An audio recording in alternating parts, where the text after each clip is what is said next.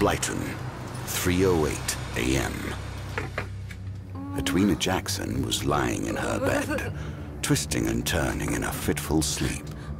Constable Brown hadn't believed her at first, but when she brought him to the old turnpike road, the head was still there.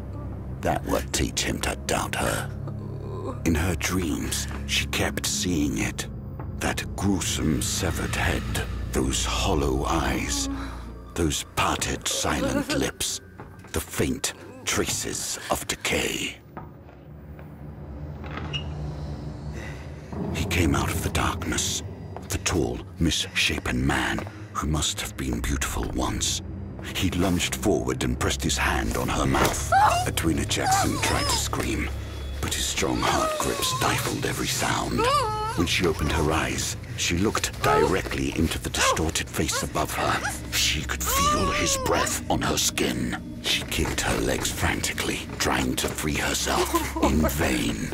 What do you want? You know what I want. The police has it. I showed him Constable Brown. He has it. Please don't hurt me. You're scared? Yes. You think I'm ugly, don't you? No. Come on, admit it. I'm hideous. Even Papa thinks I'm a freak. You're not a freak. That's right. I'm not. Tommy reached for a sharp combat knife he always carried with him. You're beautiful.